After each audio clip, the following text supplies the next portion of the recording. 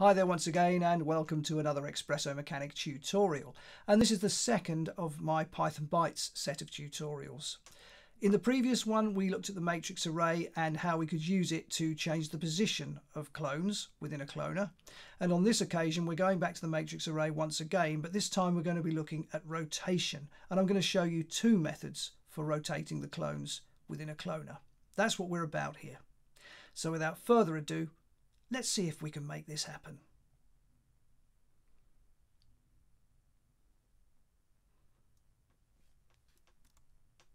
To start this off, the first thing I need is a cylinder. I'm going to make it 20 in the radius, 5 in the height, give it a single height segment and 6 rotation segments. So it's a hexagonal shape. The next thing I'm going to bring in will be a cloner. So I'll bring one of those in and drop my cylinder into the cloner there. And we don't need a grid array. I'm going to be using a honeycomb array for this one. And I just need it to be 5 by 5 in terms of the clones and 32 by 38. And I also need to work a little bit with the plane here. What I want is the XZ plane, and that's great. So I've got my clones sorted out as I want them. The only other thing I'm going to do is go into the transform tab here, click on the color and just make them red, and then select index from the display. And that's great. So we've got our cloner set up with our clones. The only other thing I can do to make the clones perhaps a little bit more nice is just put a fillet on the caps and take that down to just a centimetre, and that'll do nicely.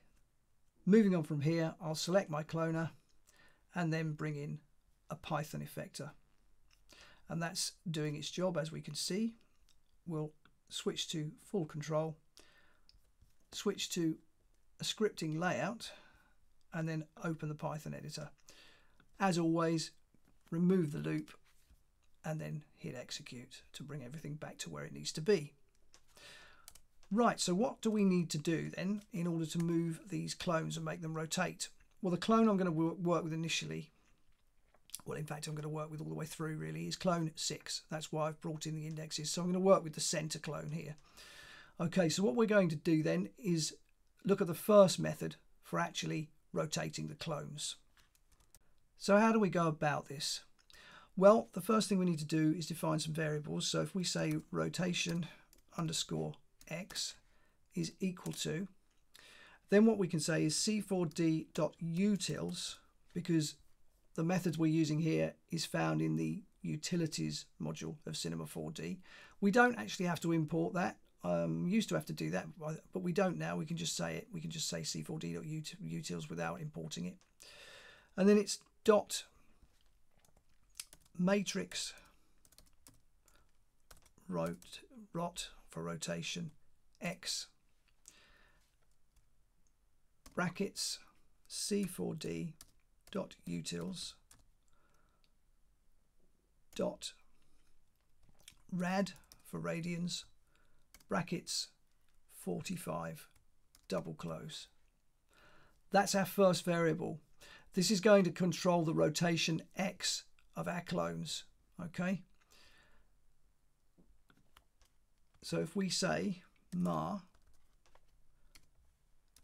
bracket 6 multiplied by equals rot underscore x and hit execute, we find that our center clone has now rotated along its x-axis by 45 degrees. There you go. As you can see, x-axis is here and it's rotated along that axis. So if we wanted to rotate along the z or the y-axis, or the y or the z I suppose I should say in that order, all we need to do is copy this line of code, paste it in there, change this to a Y and change this to a capital Y. We'll put 30 degrees in there to make it a little bit more interesting. And then all I've got to do here is say rot Y, execute that, and you can see that it's rotated around its y-axis by 30 degrees. Finally, we'll just get the rot X again. We'll paste it in there. Rotation Z. Put a Z on there and execute that. And now you can see it's rotated by 45 degrees along its Z-axis. And that's how you do rotation if you're working with a single axis. That's very important. These are good if that's all you need to do. But suppose you wanted to work with 2 or even 3 axes at exactly the same time. How would you do that? Well, we have to use a different method, and I'm going to show you that next. This is slightly more involved than the previous method, so first thing we need to do is define 3 new variables. So we'll say Rx is equal to c4d.utils.rad, and we'll say -11. You'll see why in a minute. Next thing is the y-axis, so ry is equal to, and I'm just going to say 0 here because we're not really going to be working with the y-axis here, or at least we don't need to actually change its value. And then finally r_z is equal to, and I might as well just copy this code here, drop that in there and say 18. So that's our 3 vectors defined.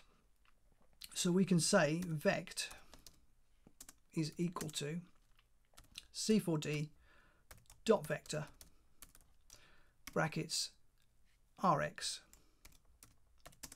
ry and rz.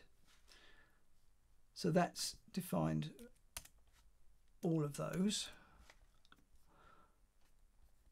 Now the next thing we need to do is something that's slightly different to what we've done previously up here. We actually need to use an HBB to matrix. That's how we achieve what we're going to do here. Before we do that though, what we'll do is just take Cinema 4D out of the way, and I'll also take ScreenFlow out of the way, and then in my storage here I've got the Python developer kit. So we'll just open this up.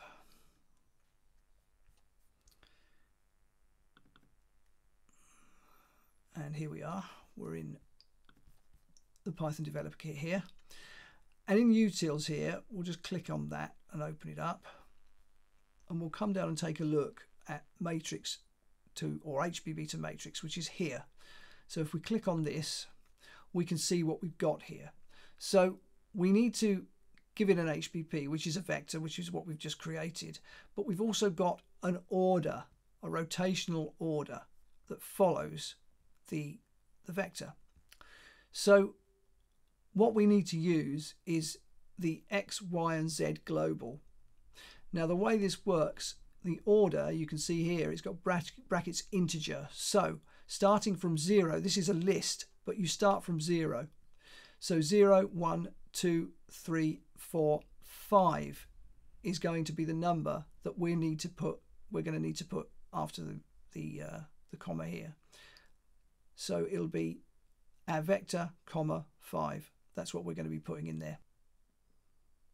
If you need to check out and see how things work, always come into the SDK here. There's not anywhere near enough sample code, in my opinion, in the developer kit. That's the one criticism I've got of it. It is very thorough, but there's not enough sample code, and you do have to play detective sometimes to find out how things work. But nonetheless, it's there. It's a tool that you can use. It's something that you will need in your armory every now and again, and it is worth getting used to the actual SDK and how it works. So, you know, don't be afraid to dive in there. It's well worth having a look at, and you'll probably find a few snippets of code in there that will help you. So it's a useful thing to have in your armory. But anyway, I'm going to quit Safari and we'll go back to Cinema 4D and start work. and we're ready to go again.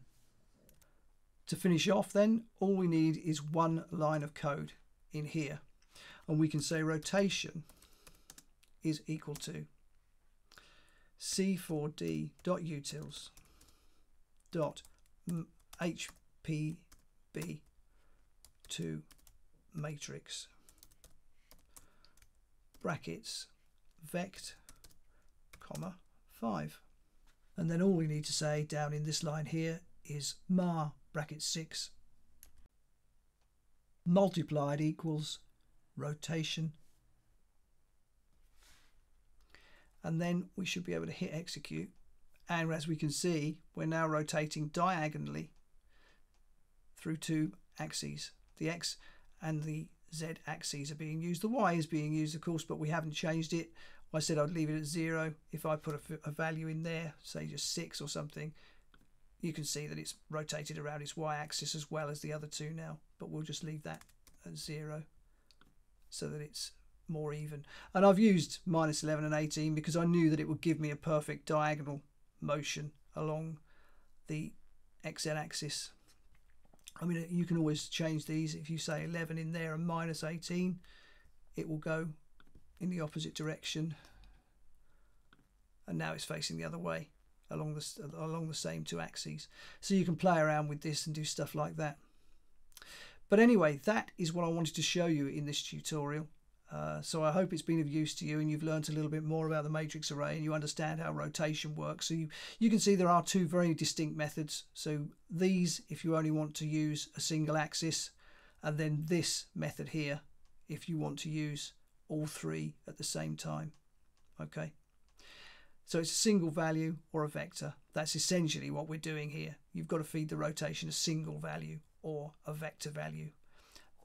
And via a matrix or an HBB to matrix. That's essentially the difference between the two. But anyway, that just about wraps up this tutorial.